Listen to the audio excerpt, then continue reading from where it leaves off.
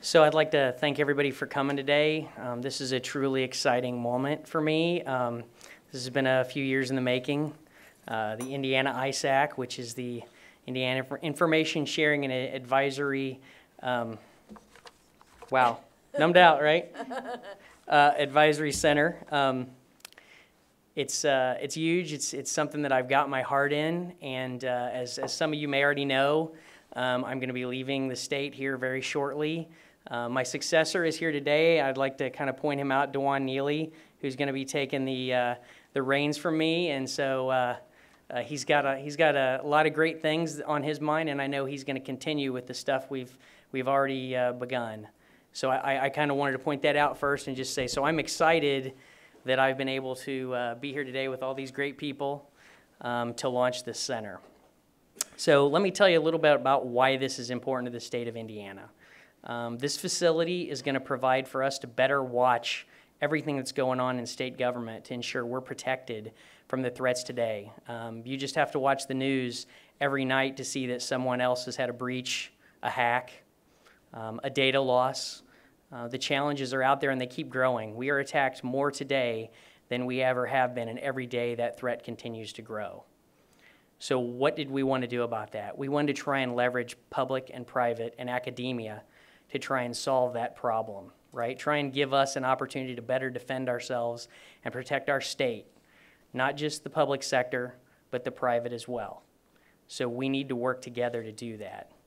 So what really is exciting about this is we're leveraging the next generation, the youth of Indiana, to help us do that, with staff from the state offices and Indiana students from Purdue University Pathmaker program who are going to be protecting us every day and making sure we don't miss that one attack that could potentially compromise information for the constituents of Indiana. So with that, I'm extremely excited to talk a little bit more about what we're doing here and how they're going to help, and as well as the other folks up here today who are going to talk a little bit about each area. So this is critically important. I can't say that enough. You guys will see it in the tour afterward, where you're going to see the opportunity to see kind of a little bit of what they do and the sort of gauges they watch. There's nothing confidential up there, so don't worry about that. And there'll be a Q&A session so I can answer your questions in detail about what you might want to know about the facility. So with that, I'm actually thrilled to introduce our first speaker. Rick Echevarria is the Vice President of the Intel Security Group, and he's the General Manager of the Intel Security Platform and Solutions Division for Intel Corporation.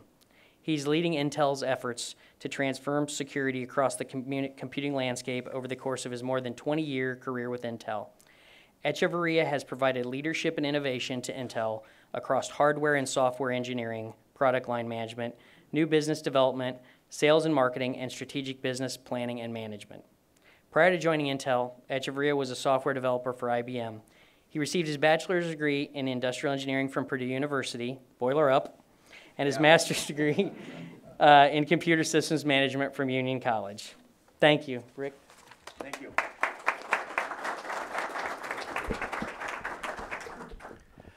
Good morning, everybody, and thank you, Paul. I am honored to be here, and I'll drop the good, representing Intel and Intel Security in the next chapter of our collaboration with the state of Indiana and with Purdue University. And that collaboration has two major elements: the technology and the know-how that we are going to share and integrate into this extension of the state of Indiana's ISAC, as well as Intel's official engagement. I know that I owe this to Gerry, been after this for a while, in the Pathmaker program. Intel has a history of collaborating with the state of Indiana, and I have to tell you, as a proud Purdue alum, I landed here from Puerto Rico back in, well, many years ago. I won't tell you when. And it always amazes me and impresses me how the state of Indiana and Purdue University are willing to proactively engage and address some of the biggest issues that we face today. And cybersecurity is one of the biggest challenges that we're facing at the global level and at the technology level. And it's all happening here in Indiana. So I'm very proud to be associated with this. Our collaboration in the past, both with the CIO as well as with Purdue, spans quite the gamut in technology.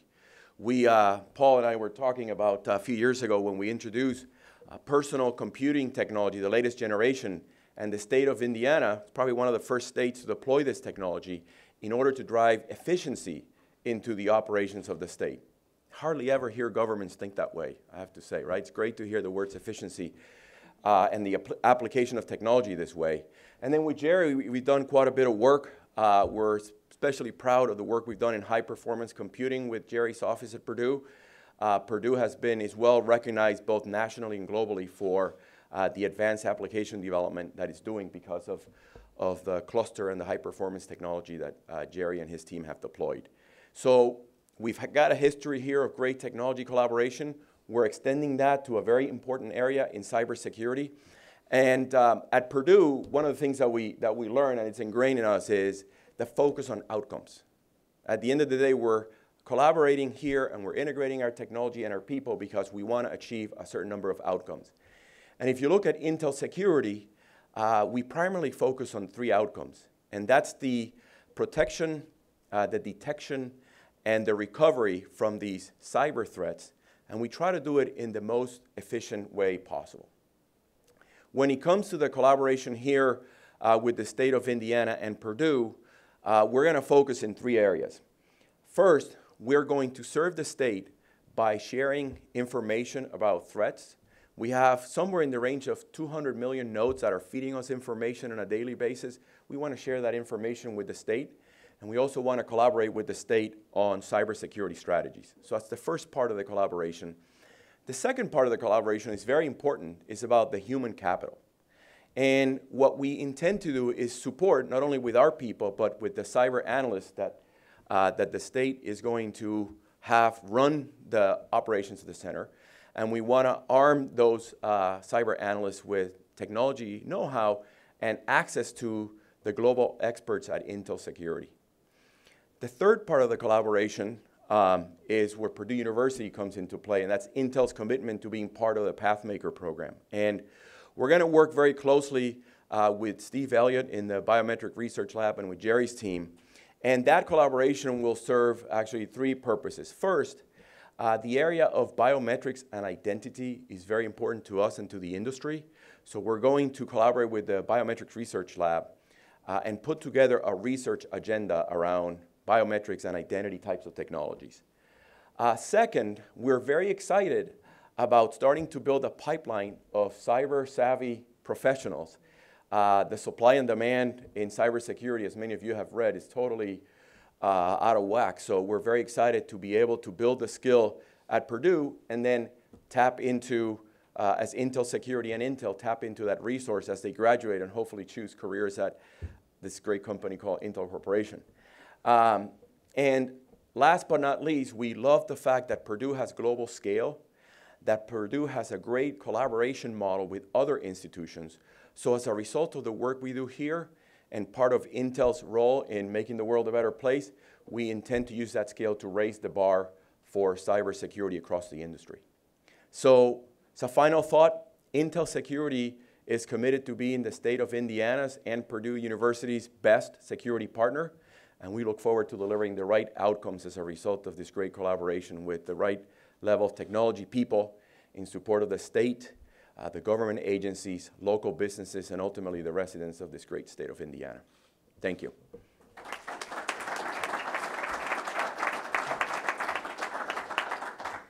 Thank you, Rick. We're really excited about this partnership and want to continue to grow it.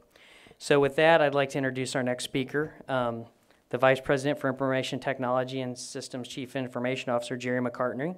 Gerry has served Purdue University's Chief Information Officer since July 2007. In 2013, his role was expanded to include responsibility for the Office of Institutional Research and oversight of information technology at the regional as well as West Lafayette campuses. Under McCartney's leadership, Purdue has developed the nation's largest cyber infrastructure for research with 6 supercomputers listed in the internationally known top 500 list. Also during his tenure, Purdue has developed some of the nation's most advanced learning and classroom technologies, including Signals and Hot Seat. As System CIO, McCartney is responsible for the management of Purdue data and IT resources at the West Lafayette, Calumet, North Central, and Fort Wayne campuses. With that, I'd like to introduce Gerry McCartney.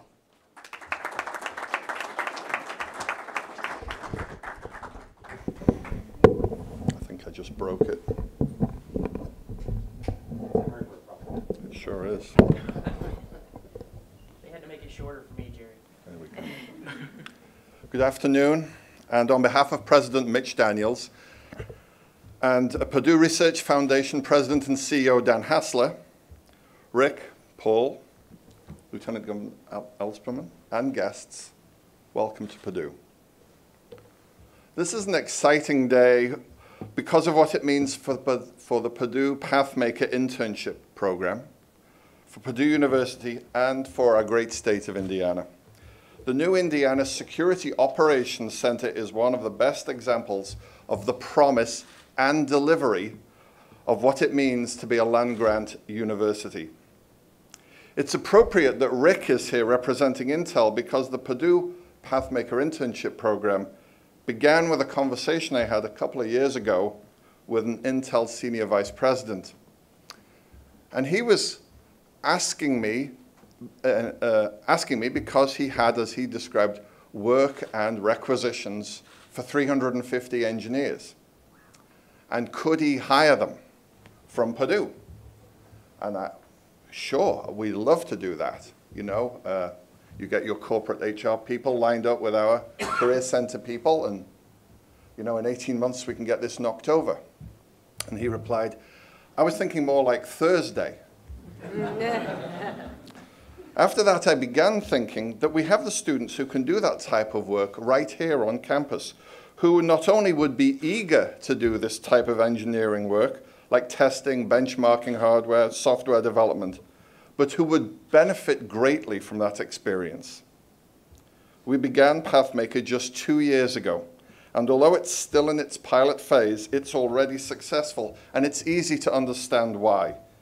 In 8 of the last 10 years, Purdue has produced more graduates with degrees in engineering and engineering-related fields, as defined by the US Department of Education, than any other university in the nation.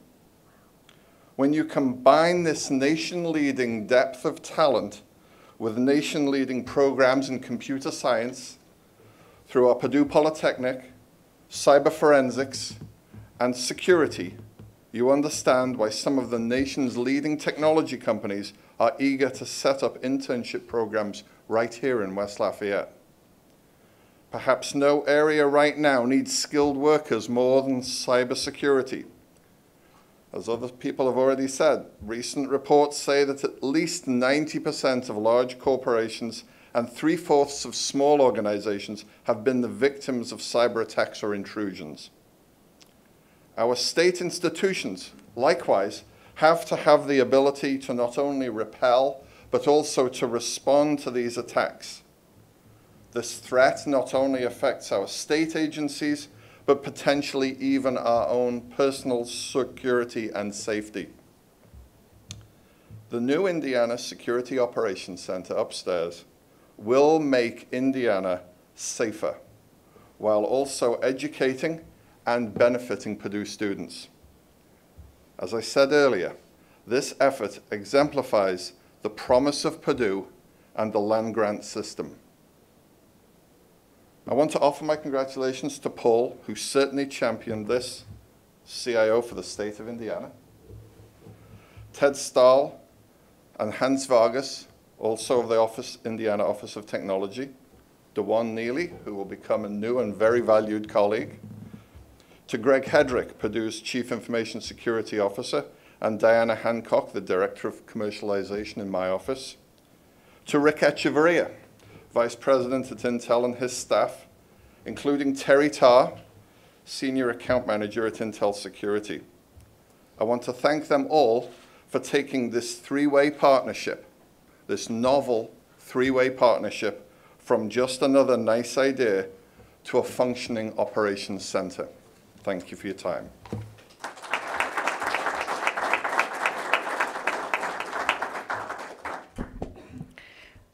Thank you, Gerry, and I do want to say we couldn't have done this without the fantastic Purdue staff, from Gerry and his entire team. They've made this possible. So with that, I want to lead to our next speaker, and I could read the bio, but I really would like to just kind of talk about a little personal note here. I've worked with the Lieutenant Governor since the beginning of the administration, and it's been a privilege and a pleasure.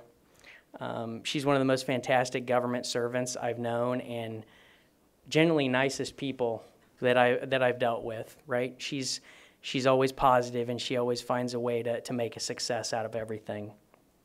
One of the great things we worked on prior to this was a rural broadband issue, and I grew up in southern Indiana, and cornfields are the norm there, and gosh, when I was a kid, I remember to get more than 3 channels, we had a satellite dish so big that we needed some engineers from Purdue to make it work, right? So she wanted to take that challenge on of increasing rural broadband connectivity for those kids and for the adults there who have businesses and try and grow them.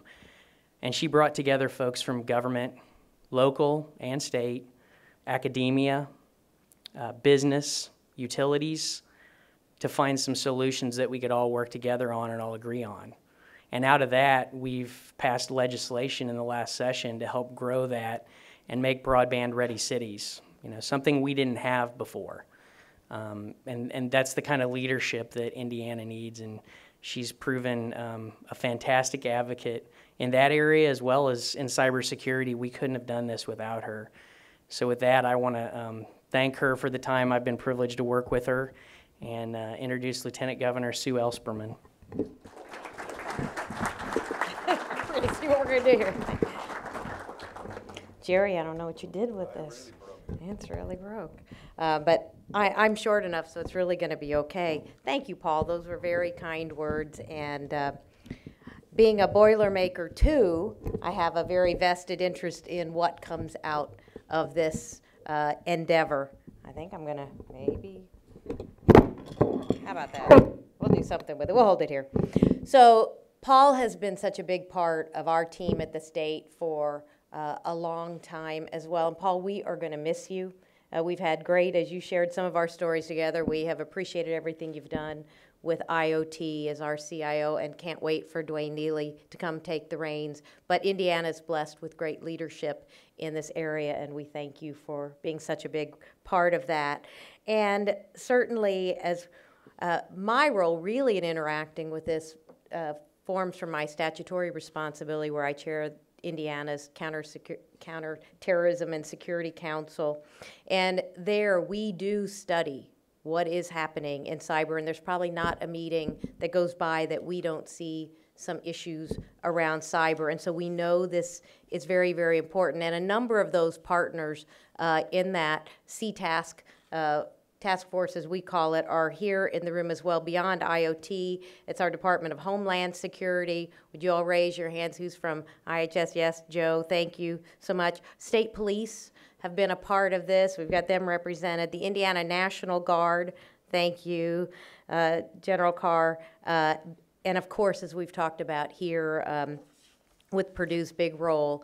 But it's so important that we all work well together. That's how we really make things happen. And so we appreciate how the public and private have come together on this very important endeavor. And without Intel security, it just couldn't have happened. And we know we have other state contractors like Rook Security in there as well, and we're very appreciative of how we're doing this.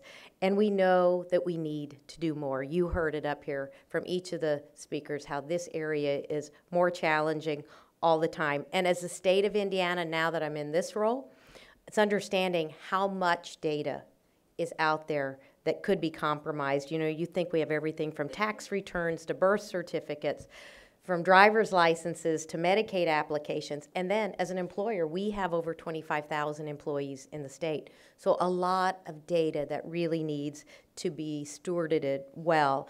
And we know that the bad guys out there are getting smarter, more creative every day. We've got, on the other hand, a better idea because we think we've got smarter young men, young women who can come in here and be the good guys and the good gals to really move this forward in a good way. And so I really, really thank Purdue for being willing to lead here. And I say, as much as I'm so excited about what this is going to do in cyber, I'm excited for the opportunities for these students. I'm a big fan of internships. I was a co-op here at Purdue back in the days as an engineer, so I understand how getting your hands dirty and in the field that you're going to explore, what this will do to the careers of our young people, attract many, many more into Purdue pathways and into these kind of programs that are in such high demand. I think, Rick, you told me 1.5 million people in the next maybe 10 years or so will be needed in cybersecurity and all those related professions. So this is a very important endeavor for that as well. And so I just thank all of the partners that have been part of this. I know the state's going to be the great beneficiary, and that means every Hoosier. Every Hoosier will benefit from the work that's done here. And for the students who are going to be in there, you can work for Intel Security, but we hope it's going to be in the state of Indiana. So we do. I'm just saying, Rick. We're gonna put up a good fight to keep them here. That just might mean Intel Security needs a bigger presence in Indiana. That would be a win-win. We call that a win-win. So anyway, we appreciate what's happened here. This is tremendous. It bodes well for the state of Indiana. It's a great credit to Purdue, a great credit to all of our partners, and we are just pleased to be one of the first states to try something so aggressive and proactive in this area. So thank you all for being a part of it. Can't wait for the tour. Thank you.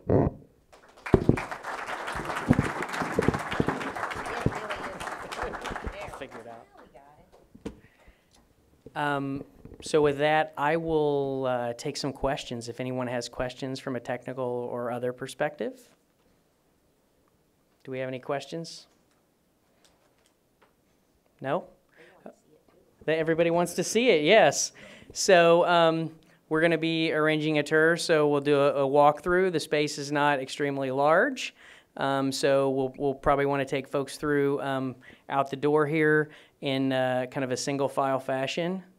So if you'll follow right out there, Greg Lupson, our communications director, is right there, and he'll kind of direct people for the opportunity to see the center.